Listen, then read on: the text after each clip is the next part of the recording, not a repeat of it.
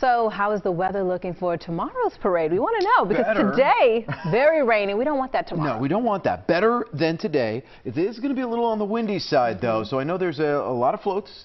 There's maybe 1 or 2 balloons, so we might have to keep our eye on that because we will have gusts tomorrow over 40 miles per hour, especially in the afternoon. Maybe a little dicey for the parade in the morning, but at least we're getting the bulk of the rain out of the way tonight. As I walk over to the big monitor, you can see the clouds and the radar, and yes, we have a little bit of heavy rain at times across the area. Now, the good news, at least right now, is that there is a bit of a lull in some of the heavier rain here, but we are going to continue to watch for a little bit more overnight. We even had a couple of thunderstorms, very light. There was nothing severe or even strong, but a couple of lightning barbs a little earlier. I was noticing about 8, 9 o'clock across the Jersey Shore. Lots of heavy rain will continue northeast of us. Eventually, though, it's going to die down. We still, though, have plenty of coastal flood alerts. Of course, right along the beaches and the shore.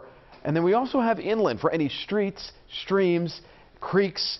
That's all going to flood out. In fact, we have some minor road flooding, especially right across New Jersey, Camden County, just south of Philadelphia as well. We'll have to keep our eye on it. We haven't had any water rescues or things like that, and hopefully we won't. But just keep in mind that we're still going to see that flood potential continue all the way through your Sunday morning. Take a look, some healthy amounts of rain, nothing off the charts, but so far Philadelphia right across Center City about 1.1 inches of rain, 1.2 in northeast Philly, Allentown about 7/10, Dover and also the Atlantic City area about 1/3 or so. So again, healthy amounts of rain. We'll still have an additional inch or so overnight in a few spots. All right, so the parade tomorrow, it's drying out, but the wind will kick up. If you're getting there early, around 11 a.m., 48 degrees throughout the parade. Temperatures will be in the upper 40s to low 50s, but tomorrow's going to feel a lot cooler than the actual temperature because of this. We have a wind advisory for the entire area from tomorrow afternoon all the way through Monday night.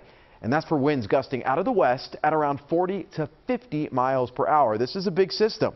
Right now, 49 in the city, 55 Atlantic City, 54 in Wildwood, 37 the cold spot up in Mount Pocono. Let's get you through the overnight. We'll have a couple of showers, stray ones across the Jersey Shore. This is 7 o'clock tomorrow. Let me stop it at parade time, 11 a.m. We may have a few lake effect snow showers well to the north and well to the west of our area, but maybe even a couple of sprinkles for us. Temperatures will be in the 40s. Again, chilly throughout the day. Now let's get a little bit closer to Sunday evening.